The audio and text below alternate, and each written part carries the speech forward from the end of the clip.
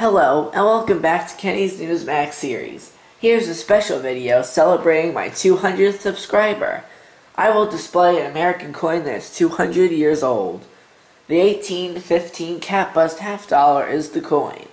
With only 47,150 minted, it is a rarity today, selling for over $2,500 at auction in just fine 12.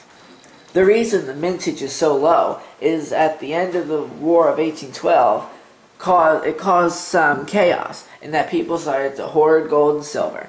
At the end of 1815, the Philadelphia Mint had enough silver to make the half dollars.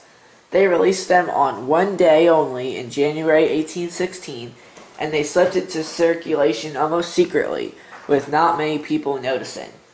The coin shown here is from an eBay auction and is graded by PCGS EF Details Cleaned. Thank you for watching my video. Please like and subscribe to my channel and share my videos on any social media outlet you belong to. Thank you. Goodbye.